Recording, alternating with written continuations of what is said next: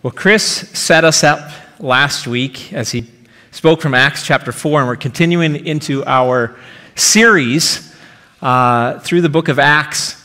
And it's good to see Terrell here this morning, visiting from Manning, him and his family, and good to have you with us this morning. So we're going to jump in. So Chris set us up last week, Acts chapter 4, talked about obedience, generosity, and talked about what God desires in our lives of following after Him. And it was a challenging message about the importance of listening for God's direction in our lives, about generosity, about how God wants to view us to view the things that we have. And if you missed it, you'll want to listen to it again. If you missed it, you can listen to it online. Because I'm going to be jumping off of that for this week's message. And he gets to talk about the fun stuff of generosity, and now I get to talk about the example of what happens in the other way. And he set us up, said, spoiler, people are going to die this week. People are going to die in the text. Hopefully nobody's going to die here.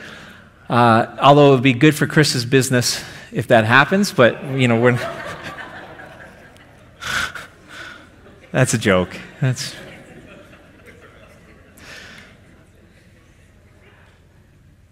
Acts 5. It's the story of Ananias and Sapphira. So we're going to look at this text, and I'm going to bring out three things as we look through this text. We're going to talk about unity through submission. We're going to talk about how deception and selfishness undermine the unity that God wants to bring in His church. And then we're looking at God's grace and His judgment. So let's dig in. I want to go back to the text that Chris preached because that text leads directly into this, and you need to understand the context. So Acts chapter 4, verses 32 to 37. Miracles are happening in the church, healings, salvations, people's lives are being transformed. God is at work in the early church. And then we see this. All the believers were in one heart and mind. No one claimed that any of their possessions was their own, but they shared everything they had. With great power, the apostles continued to testify to the resurrection of the Lord Jesus.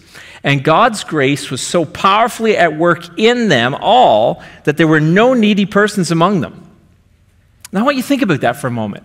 God's grace was so powerfully at work that there were no needy people. And so Chris talked about this idea of submitting to God's direction, that the things that He gives on our heart to help others and to bestow upon others, God's grace is so powerfully present in the early church that they didn't need the government to meet people's needs. They were doing it themselves. They didn't need a law of the land to dictate this is how you should take care of one another. God's grace was so powerful among them that they were just doing it of their own accord. So it continues, for from time to time, those who owned land or houses sold them, brought the money from the sales and put it at the apostles' feet, and it was distributed to anyone who had need. Joseph, a Levite from Cyprus, whom the apostles called Barnabas, which means son of encouragement, sold the field he owned and brought the money and put it at the apostles' feet. There's so many questions that I have in reading this text. That they were all of one heart and one mind. What does that mean? Because I've been a part of the church since I was a baby. And I have never witnessed in the church that everybody was of one heart and one mind. I've never seen it. I've seen lots of fighting. I've seen lots of disagreements. In fact, so the joke, in our household, my father would say, my father served on church board, my mother served on church board, and he would even say the church board is no place for a Christian man.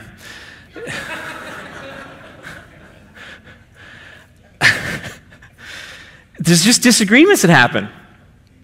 And we never see eye to eye. And so do you think that this actually meant that they agreed on everything in the early church? Because my understanding of people is the more people you get together, the more chance there is of disagreement over something. It's going to happen. And so I don't think it's that they saw everything the same.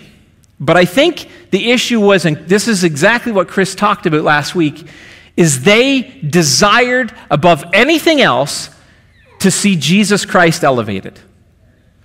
Above anything else, above their own welfare, above anything else, they wanted to see Jesus glorified. They wanted to see the kingdom of God brought into this earth. They wanted to see those things happen. And so maybe there was disagreements along the way. In fact, there will be disagreements along the way. We haven't got there yet, but it's going to happen here in the early church as well. But there was something definitely special happening in the early church in this moment. A special unity that they were experiencing from God's Holy Spirit. And it was evidence that God was at work among them, because people don't live like that. I had a board member in my church that said, he said, opinions are like armpits. Everybody has at least two of them, and some stink worse than others. And that's what you get when you get people together. You get all sorts of differing opinions and differing ideas. But in the early church, God's grace was so powerfully at work that there was a unity that was happening among the early church. They had the same purpose, the same direction, the same focus. They all wanted to testify that Jesus was the Christ, that he had been raised from the dead, and that he was bringing salvation to whoever would seek him. And then it says that they were selling fields, and they gave an example of this one guy named Joseph who sold a field that he owned, and he came and he laid the money at the apostles' feet. And it's interesting that he lays it at the apostles' feet, because this idea is one of submission, that he was bringing this money and laying it at the submission of the apostles' feet. And Jesus taught about money quite often throughout his teachings. But if you understand one thing, he's not actually talking about money. And this is where we get off track. We think he's actually talking about money, but what he's talking about is a submission to him as Lord. And that usually shows up in our lives with how we handle our finances. That's the easiest, that's the low-hanging fruit of indication of what we do with our stuff. What Jesus is really pointing at, and what we're really seeing here in the early church, is that it's about obedience, it's about trust, it's about being of one heart and of one mind. And Barnabas, when the Holy Spirit directs him to sell this field, he does. And he doesn't claim that the money is his own. He says it all belongs to God anyway. The field belonged to God in the beginning, and I'm just a steward of this, and so I'm laying it at the apostles' feet to distribute to those who have need as they see fit. And so he's put up as this example of this is what it is. But what's interesting here is that it's not a mandated socialism. It's not rules and laws that this is how we now had to live, that if you have stuff, you have to sell it, and it has to be distributed equally. It was genuinely God changing people's hearts and minds and how they viewed their own stuff. And Chris referenced in his message last week asking God, or obedience to God. He used that phrase numerous times. It's never explicitly stated in the text, but we know from the larger testimony of Scripture, and we know from our own experience, that what was happening was God was leading people to do these things out of their own accord. They didn't need the law to tell them you need to look after each other. The Holy Spirit was saying you need to look after each other. You need to take care of one another. And grace is seen in the supernatural unity and the willingness to not count anything that I own as what I own. It actually doesn't belong to me. It belongs to God, and I'm just stewarding it on his behalf. People have tried in different places at different times throughout history to mandate unity, to force socialism, or what we see happening, is then a pushback of, well, we don't want socialism, we want democracy or capitalism or all these things, but God's not interested in the logistics of any of that. You see, God is interested in the individual and changing the heart, changing you from the inside out. Doesn't matter what the law of the land is. God wants you to be generous. God wants you to realize that everything you have doesn't really belong to you. When you die, who's going to get it?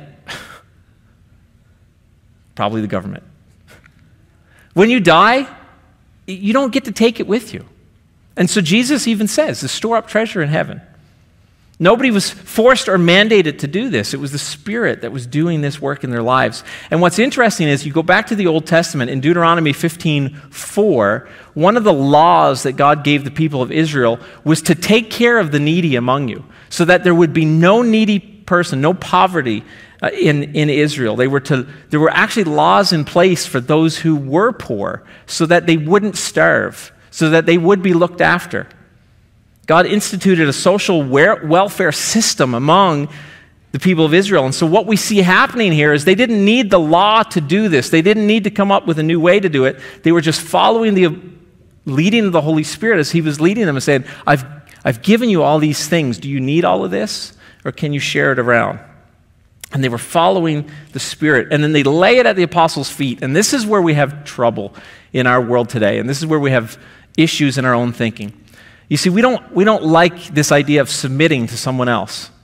We don't like the idea of, well, you know, how do I know they're going to do well with that? How do I know they're going to treat that the way that it should be treated? You know, this gift that I'm giving, can I really trust that's going to be looked after well? And authority is a problem because we need it. Without authority, the world just descends into chaos. And God has instituted divine authorities in place in this world. And it can be abused and it can be misused, and we've seen evidence of that throughout history. When there's people that are placed in authority who should not be there, it gets really bad. And even people who are placed in authority who should be there, just it goes to their head and they start living for their own use. And it becomes a problem. But submission is still the biblical model. Even Jesus submitted to the Father's will in coming to earth, submitting to the cross, submitting to death, modeling submission for his church, that this is what it looks like. But it doesn't come from our own ability, because we can't do that in our own strength. No, none of us in our own strength want to submit to somebody else, because we don't trust anybody else. We only trust ourselves. But I'm here to tell you this morning that you shouldn't even trust yourself. You really shouldn't, because we're easily deceived. We're easily led astray. We wander. We're prone to selfishness. We're prone to all of those things in and of ourselves as well. And so at some point, somewhere along the way, you have to trust something. And Jesus shows up saying, you can trust me.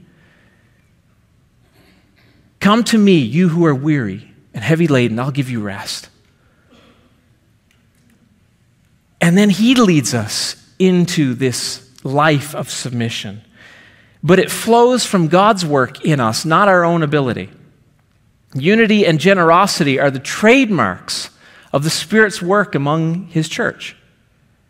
And so I would say, instead of looking for the powerful signs or the overt signs that we tend to look for in the Spirit's work in the church, people falling down or people speaking in tongues or all of those things, and none of those things are good, but ultimately the true marks of the Spirit at work in the church are lasting fruit, unity, peace,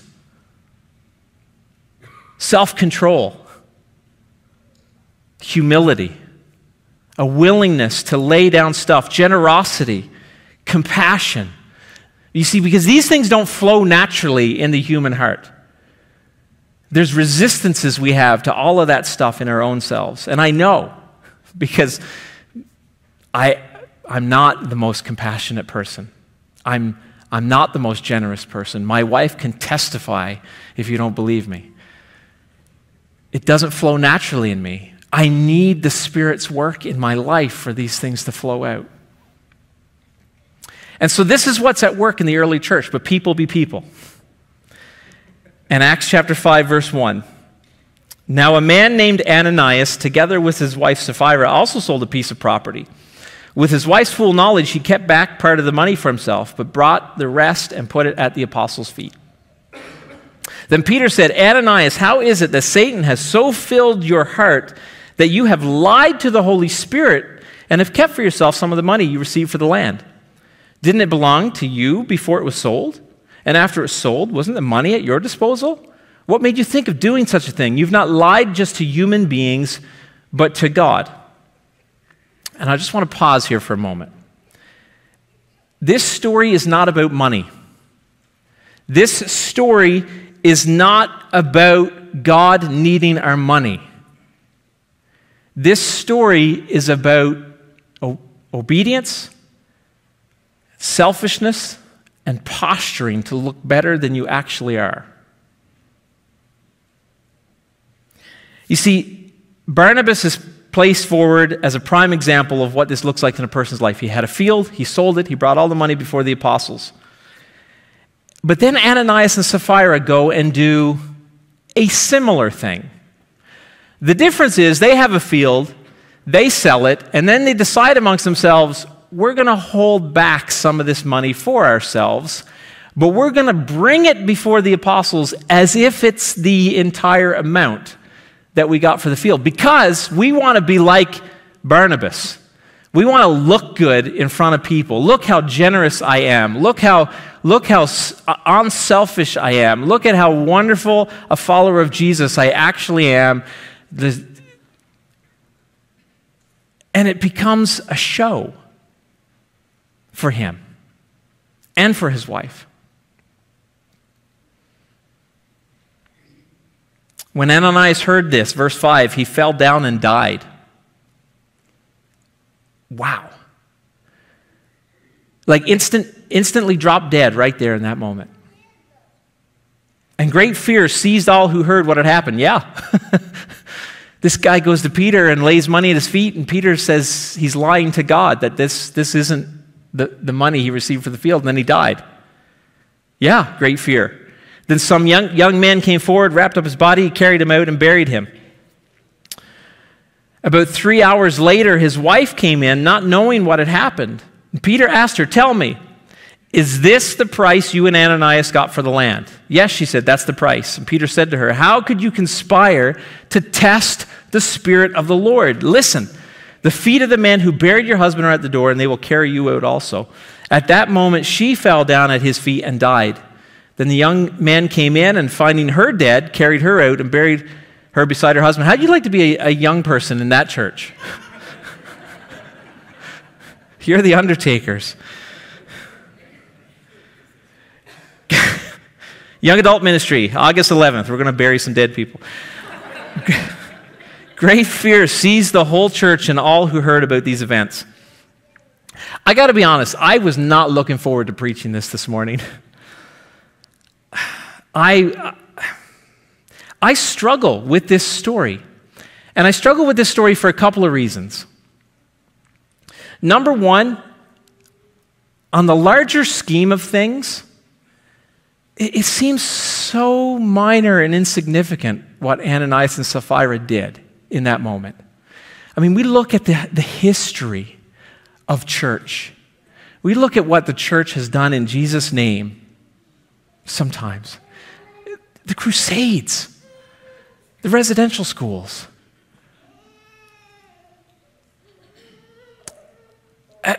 How has God not showed up and struck more people dead? How is it that any of us, we talk about disunity. How is it that any one of us are still standing? Because I know what's at work in my heart. I know the disunity that I feel sometimes for people. How is it God hasn't struck me dead? But here he is, he strikes them dead. The other issue that I have with this story is this isn't some Old Testament story like way back and, some prophet shows up and some teenagers make fun of him and he calls out bears out of the woods and they maul him to death. True story. That actually happened. This is after Jesus has showed up, died for our sins, poured his grace upon the world, forgiven us of our sins, and then Ananias and Sapphira go and lie about some money, and they drop dead. So what's going on here? What's really happening in this moment? Why is it that they get struck dead over fudging the numbers of what they got? Because that's what they did. They were just fudging the numbers. They were still generous. They still sold the land. They still gave a bunch of the money. But Peter points it out in verse 3. Peter, when he asks the question, how is it that Satan has so filled your heart that you've lied to the Holy Spirit? And this same phrase was used for Judas, that Satan had filled his heart, that he betrayed Jesus, in Luke 22:3. And interestingly, with Judas, it was also for some silver. You've not lied to men, but to God. And this idea that you have, and he says you've kept some of the money for yourself. The Greek word that he uses here basically means embezzled. It's only used one other time in all of Scripture. The other time we see it is Joshua chapter 7 for Achan. And the story with Achan was that the nation of Israel was sent in to destroy this other nation, and God says you cannot keep any of their possessions for your own. You're to destroy everything. You don't keep any of the possessions. Don't keep any of the livestock. Don't gain wealth from this nation. And they go in and they destroy the nation, except for one guy, Achan, who sees some of the king's stuff and keeps it for his own and hides it in his tent. And the same word for what he did was used there. It basically means embezzlement. And embezzlement, the interesting idea with embezzlement is a special kind of theft.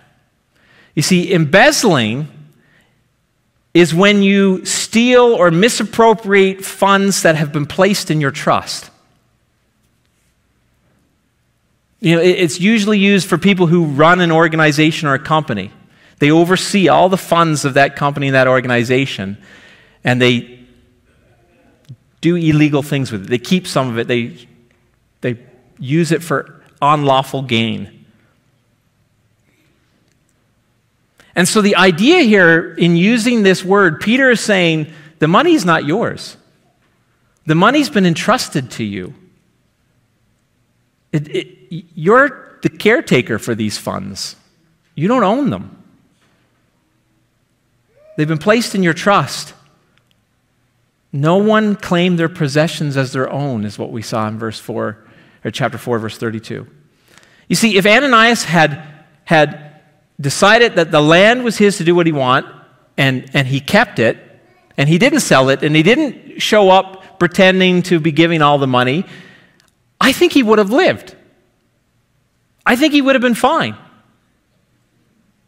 If Ananias had been mostly greedy but honest and say, yeah, I sold the land and this is half the money or this is 25% of the money and I'm keeping the rest of it for myself, I think he would have been fine. It was this idea that he shows up and pretends to be something that he's not. That he's lying to the Holy Spirit. He's basically saying to God, I'm more spiritual than I really am. And trying to convince the church that he was more spiritual than he really was. The sin wasn't in the money. It's not about the money. It's about the holding back of the truth and the posturing to show himself as something better than he was. Because what happens is, and this is what we see, deception, posturing, hypocrisy, whatever name you want to stick on it, it undermines the unity that God wants to bring about in his church. It's this idea of this selfish deceitfulness that I want to look better than I actually am. I want people to think I'm better than I actually am. Appearing to be one thing when you're really something else. And Jesus came down hard on this idea of hypocrisy among the religious leaders again and again and again. You're pretending to be more spiritual than you actually are. You know the word, but you're not living it out. You're expecting other people to live it out, but you ignore it. These are the things that Jesus would say to the Pharisees and the religious leaders over and over. And now we see it creeping into the church, trying to be more spiritual than they actually were, hiding their sin instead of acknowledging it. And this is the thing that should scare us. When we do not live openly and honestly before God, when we're trying to pretend we're more holy or more spiritual or more godly than we actually are, that should terrify us, because that's what received the judgment of God in that moment. Instead of being honest and saying, you know what, I am selfish. I sold the land, but I want to keep 80% of it for myself, and I'm going to give 20% of it. I think that's okay. To say, you know what, I don't want to sell this land at all. I want to use it, and I want to continue to make profits off it, and I have plans for it to give to my family. Okay. That's between you and God. But when you say, I'm very spiritual, and I'm just as spiritual as Barnabas, and I'm going to give the money from this land, even though I'm not really giving the money from this land, I'm just giving a portion of it. Instead of saying, I'm jealous of Barnabas, I want the attention that he got, I want the pat on the back that he received, Ananias and Sapphira pretend to be something they're not. But here's the truth, church.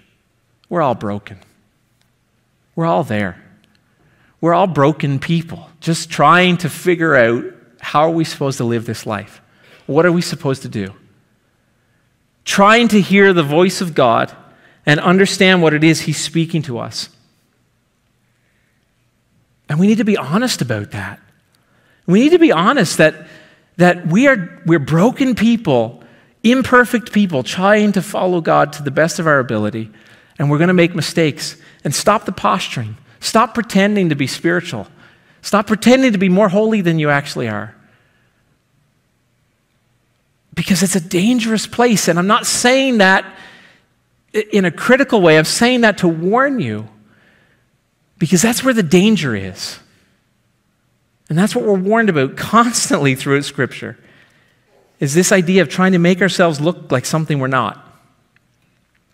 And the interesting thing in this story is that it's all prefaced earlier with this statement that God's grace was powerfully at work in all of them.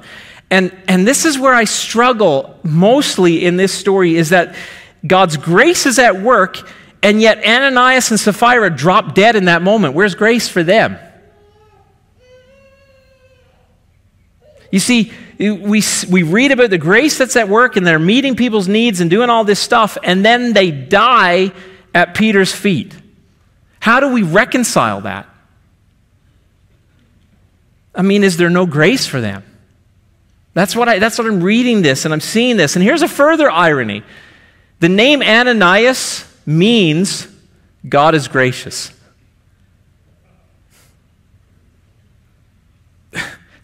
It also could mean God gives. Irony. The irony of that.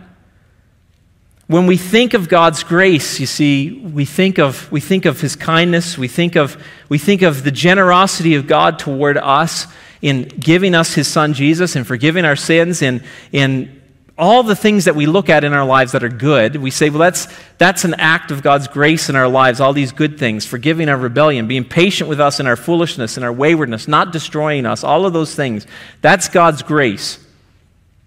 And I got to be honest, this sermon was mostly written on Wednesday, and then Thursday, Friday, Saturday, and this morning, I'm wrestling with this last section of how does God's judgment line up with this idea of His grace.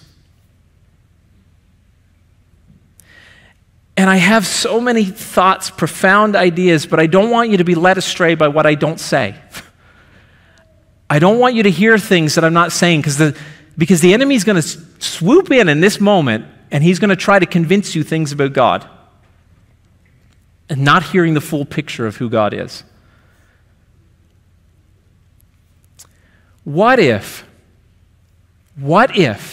in this moment, removing Ananias and Sapphira in the early church was an act of grace?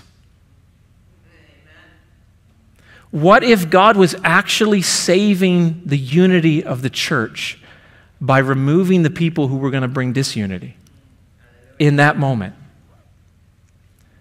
What if, for Ananias and Sapphira, that God's judgment on them in that moment was actually better for them in the long run?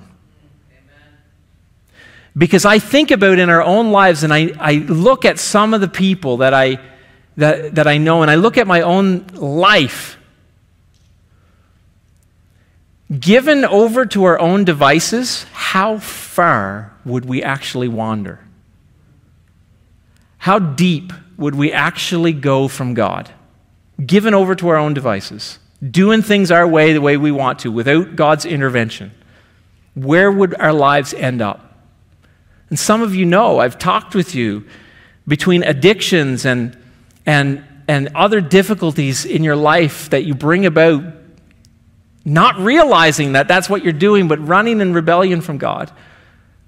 And the hurt and the heartache and the sorrow that it causes. You see, one thing we don't see here, we do not see that Ananias and Sapphira are cast into hell. We don't see that they're eternally judged. We don't see any of that stuff. We see in that moment they're dead. But if, as the Christian church, we believe that death is just the doorway into eternity, maybe them dying in that moment was the most gracious thing God could have done for them as well. Maybe it was. And I don't know, because I'm not God. I don't see the bigger picture. But He does, and I trust Him in that. You see, the reality is this: God's not done with you after you're dead. In fact, Jesus says, don't fear him who can kill the body, but fear him who, this is my paraphrase, fear him who's after done killing the body still isn't finished with you. We don't know what happens to Ananias and Sapphira. We may see them in heaven. It's silent on that.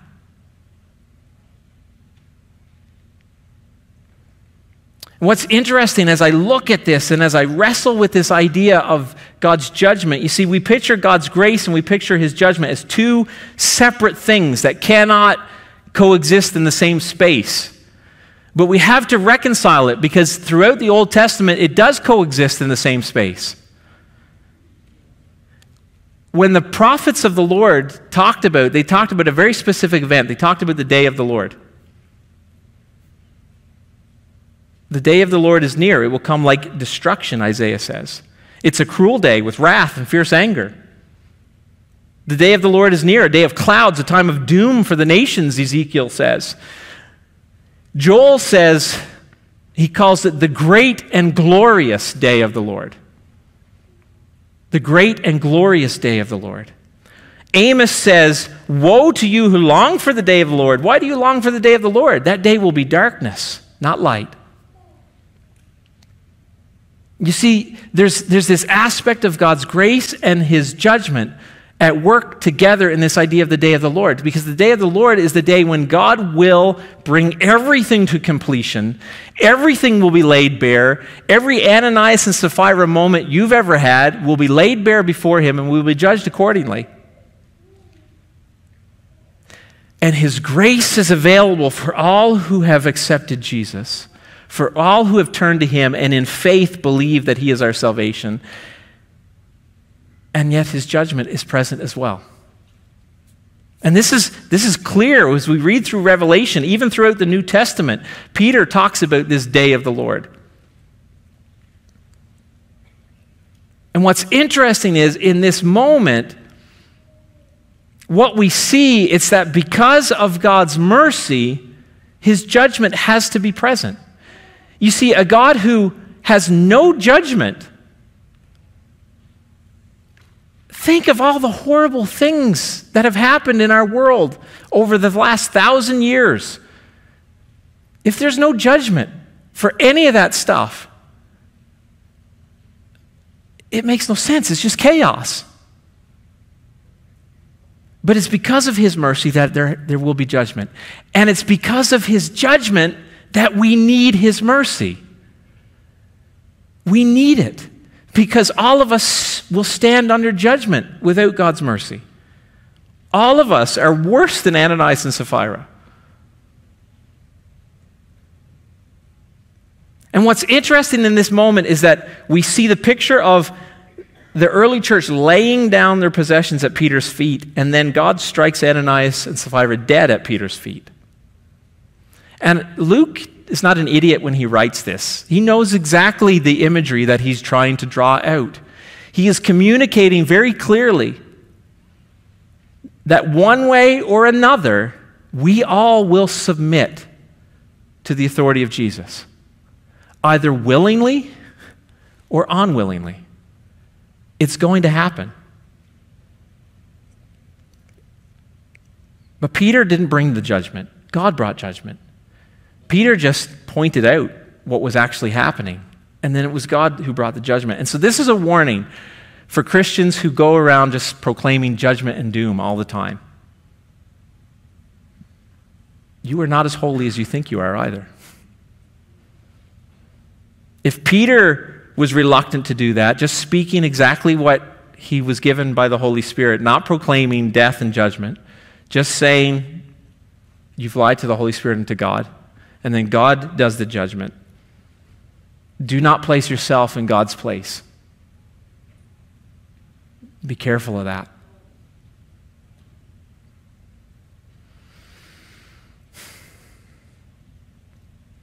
Along with discipleship comes responsibility. If we want God to draw near in miracles and in healing and in unity and in times of refreshing in our lives, we want to be with Him, we need to realize that we don't just get to pick the section of God that we get to be with, the fuzzy teddy bear God who cuddles us all the time. It's all of God.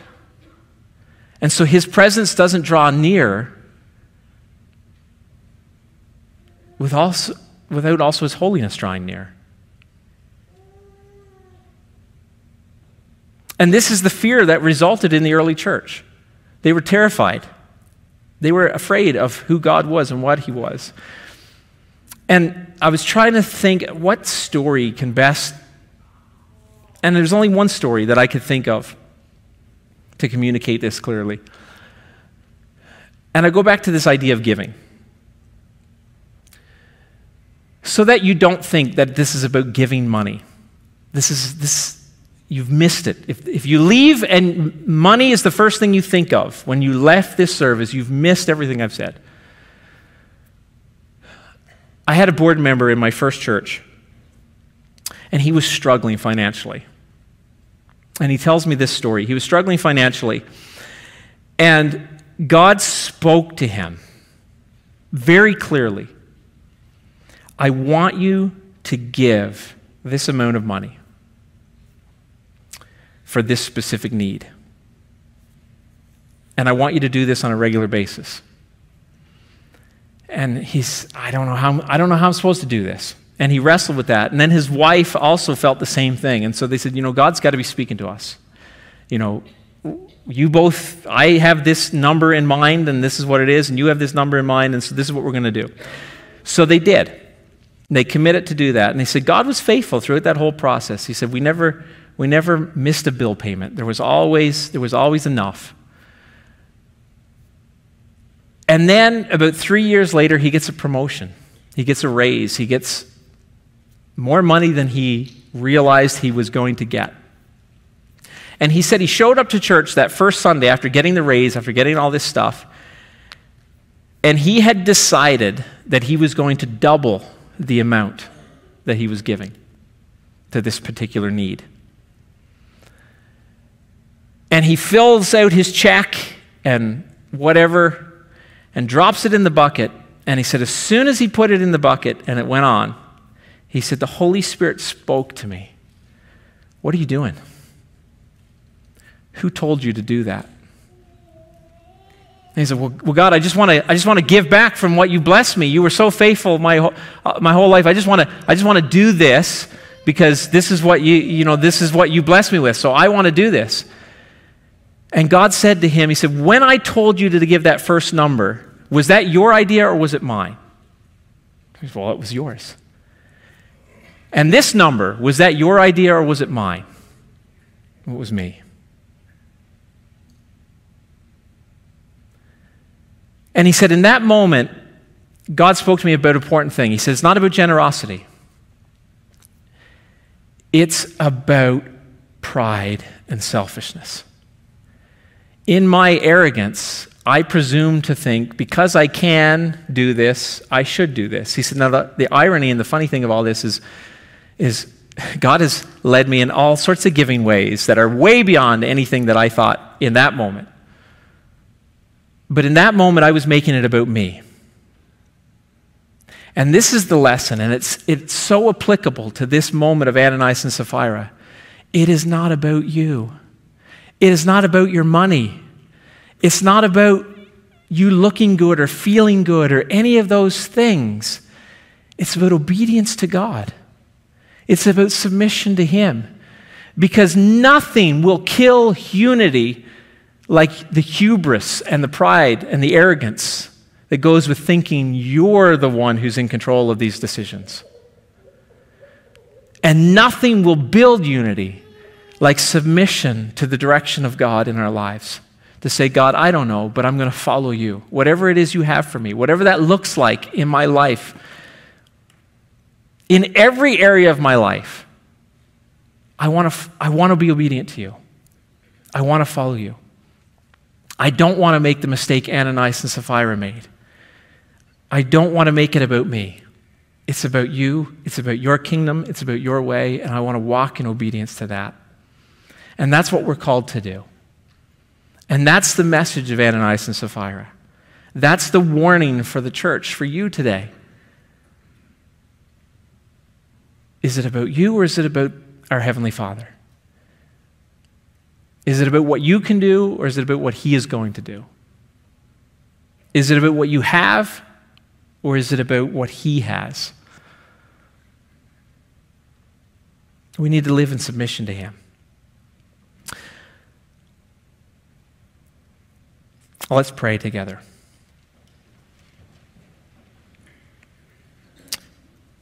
Lord, I pray that your grace would be so abundant upon your church in this generation. Not just here at CFA, Lord, but every church that gathers and that calls you Lord. Jesus, that your grace would be evident in our lives, that unity would be the trademark of your church, that a generous spirit would rise up in all of us.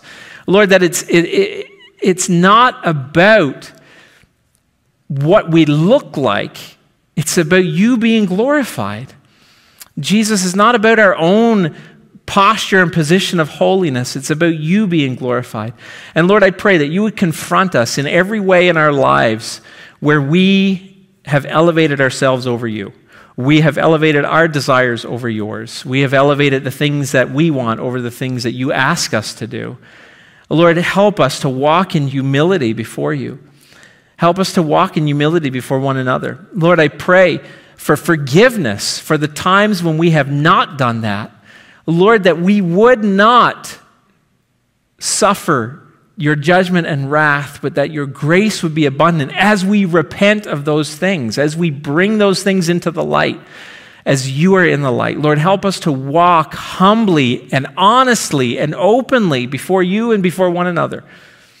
Lord, we don't want to pretend anymore. We want to be honest and truthful about our need for you, about our brokenness, about the areas of our lives where we don't have it figured out, where we are still messed up. Lord, we need your grace at work in our lives. Lord, for those who are outside of the faith, who have not accepted you as Lord and Savior, Jesus, Lord, I pray that you would draw them by your Holy Spirit, that they would know that you are the answer for everything, that you are salvation and life. Lord Jesus, I pray that a grace and a compassion and a unity would build upon this church, especially upon the people who call CFA their home. Lord, that it would be a mark and a cornerstone of our church, that people who would come here would say, yeah, this is a place where people care about one another, where there is a compassion and a grace at work. When we are selfish, Lord, correct us. When we are wayward, Lord, bring us back. I pray, Lord, that this would be a work in our lives. In Jesus' name, amen. Amen. You are dismissed this morning. If you desire prayer, We'd love to pray with you, give you opportunity to come and pray. But go, have a great weekend, and be challenged to walk in his grace and realize that his judgment is also real as well. But it's because of his grace that there is judgment. Amen.